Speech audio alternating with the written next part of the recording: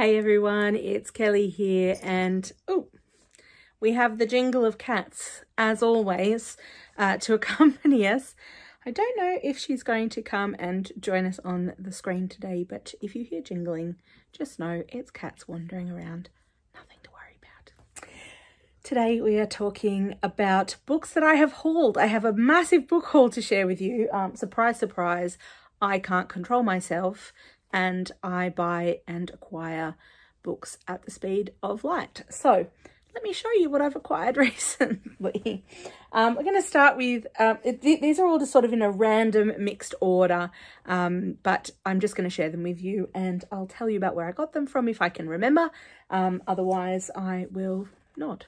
So the first one is called On Freedom by Tory Shepherd, and it has a blurb on the front by Annabel Crabb, who is an author and TV presenter and journalist that I respect very much, saying, the world is full of comments pages showing how hard it is for a woman to say she doesn't want children. In this thought-provoking book, Tory Shepherd does it with clarity and verve.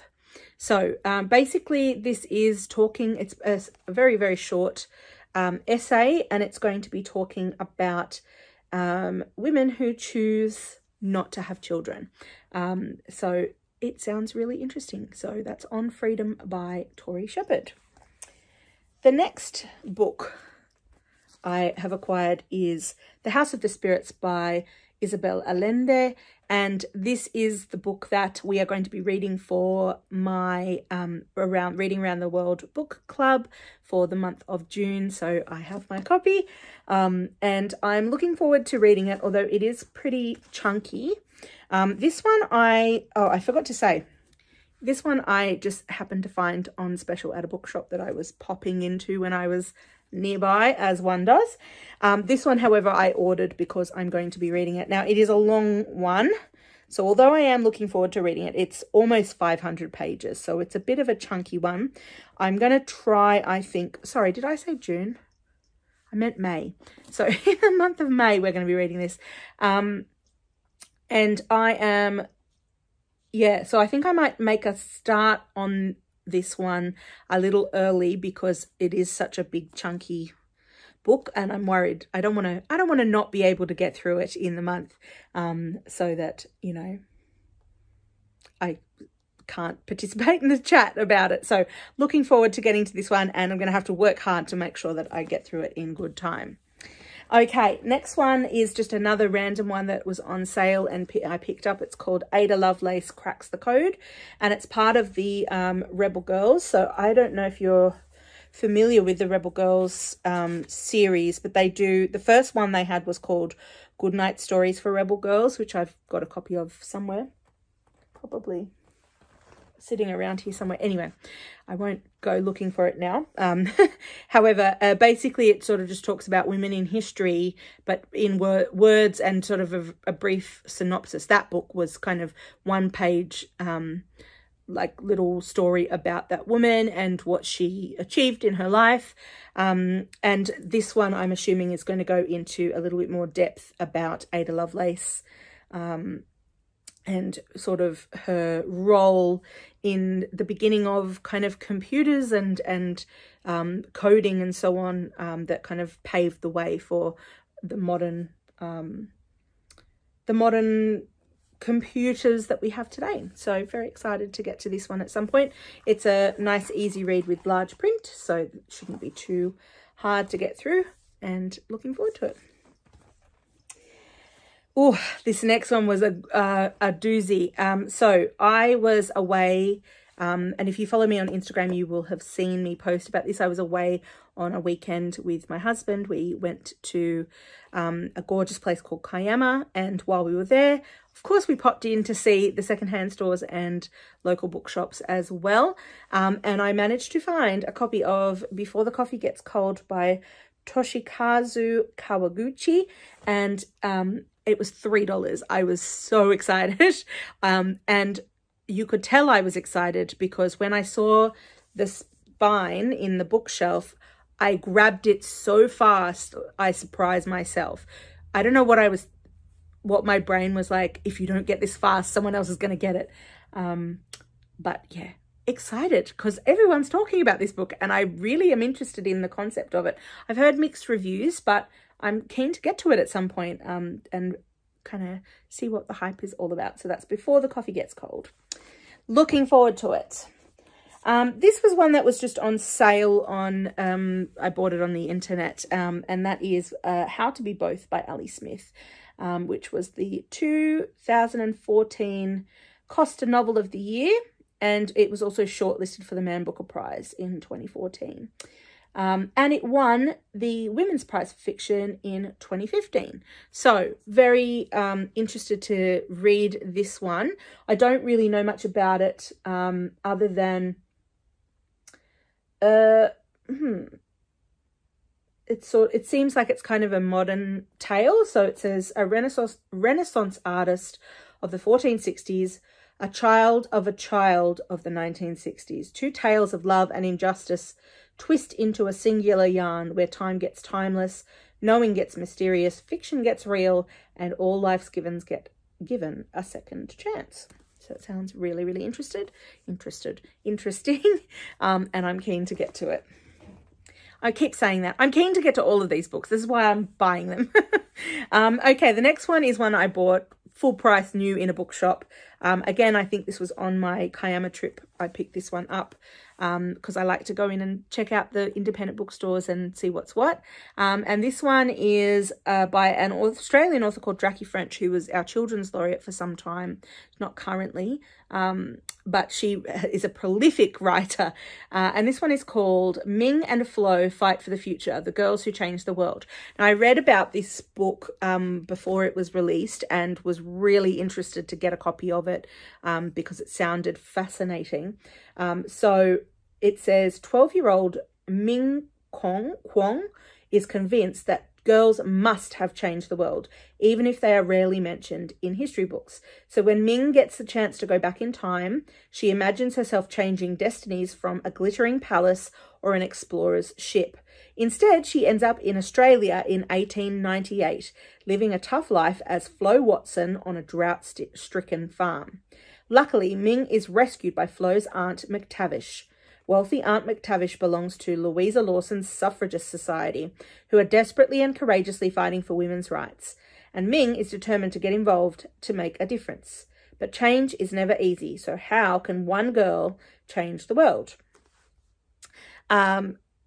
Fascinating concept, right? So I'm really interested to read this one, especially sort of how it, you know, kind of looks at history as it could have been written if it were written by women, because, you know, so much of that narrative disappears because so many of the writers were men. So I'm really interested to hear all about this and kind of look at how Jackie French has tackled this subject. And yeah, this is a middle grade book, I would say, and I think it's going to be a really important one moving forward. So I'm really looking forward to reading and reviewing this one, and being able to hopefully recommend it to lots of the fun, cool little people in my life. So that's that one.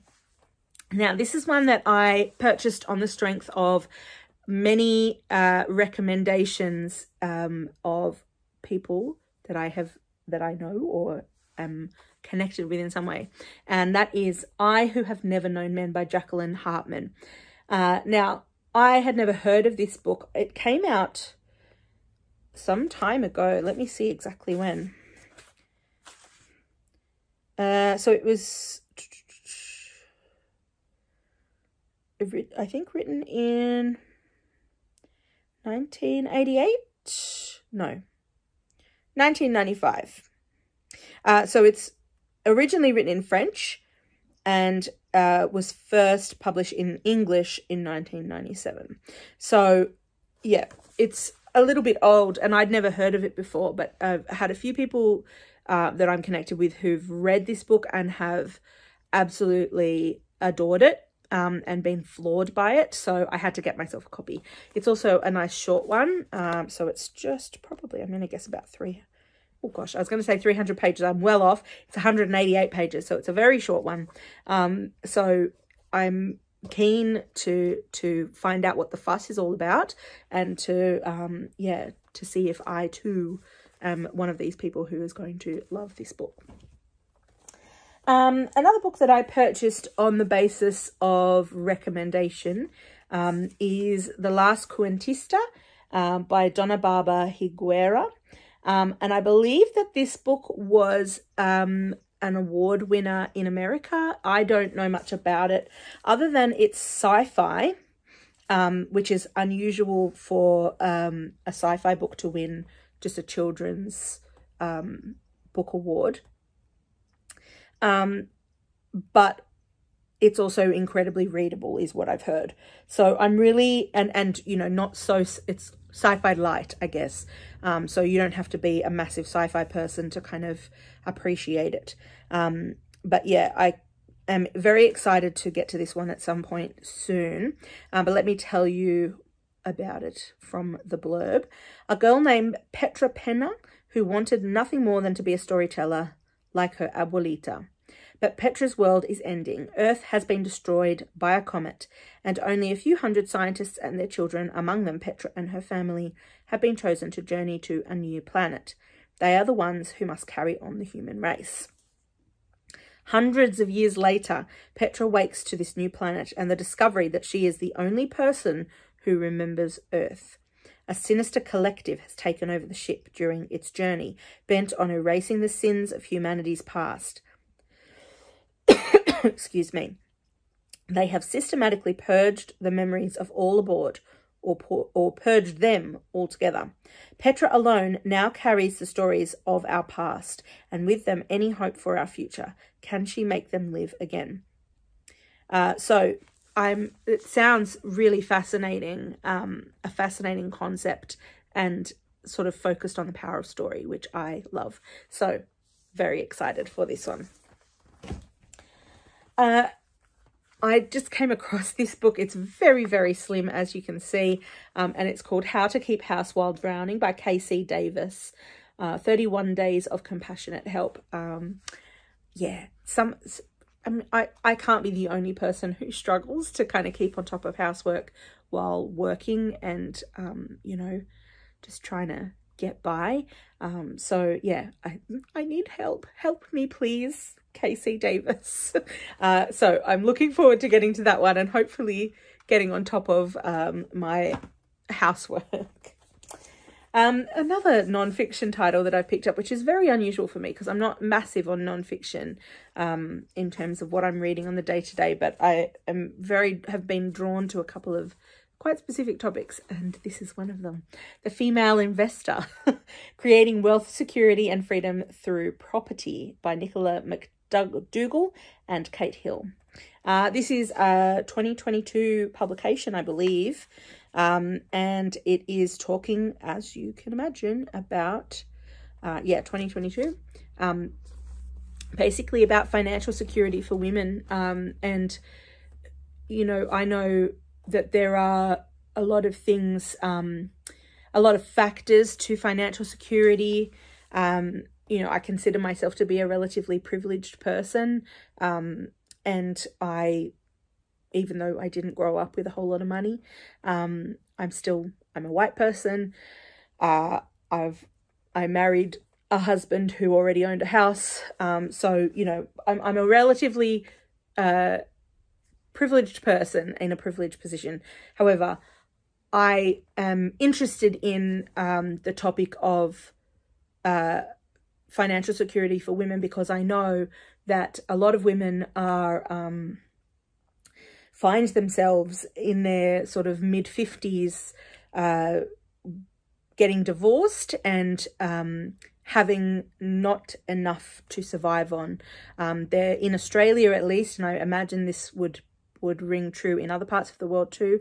They're the fastest growing group of homeless people in our country, which is a scary thought. And there are reasons why that is a thing. So please don't come at me about there not being a wage gap between men and women. It happens, and it happens because of social situations. So the fact that so many women, especially women who are now in their mid-50s and older, put their careers aside, at least for a time, to raise children, or you know, who don't have the skills that they would otherwise because they started their families young, and so on.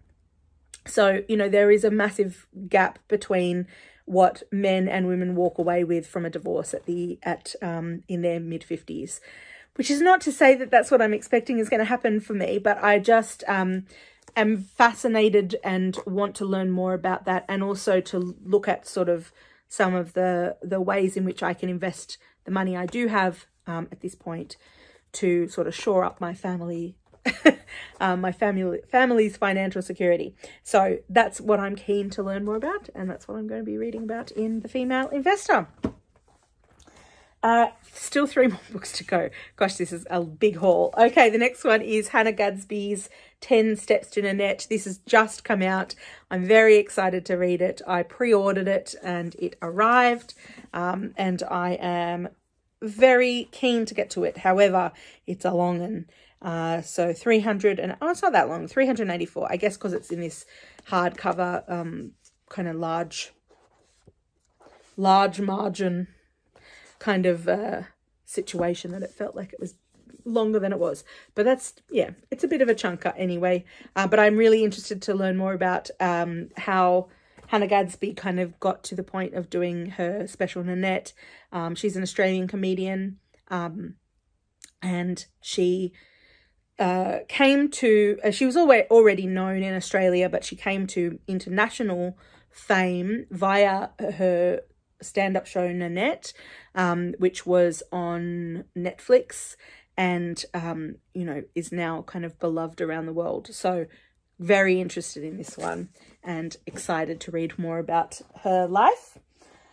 I don't remember why I got this one, other than the author is one of the long-listed authors for the Women's Prize, Elif Shafak, The Island of Missing Trees. Actually, is this the one that's nominated? It is. That's why I got it. I got it because it's one of the nominated ones. The Island of Missing Trees by Elif Shafak. And I'm obviously keen to read the long list for the Women's Prize. Maybe not all of it, but a few of the books that that kind of stood out to me as being potentially quite interesting. So yeah, it should be a good one. And the last book is one that I did not purchase. It was a gift from my cats. As if you've been a follower of this channel for some time, you might know that my cats from time to time like to buy me a present. And they buy me books and wrap them up and put them in my book cart until I just find them. And so this one is called Women of Australia, Outstanding Images Celebrating 50 Years of Toll and Triumph by Bruce Postle. Bruce Postle is a journalistic photographer.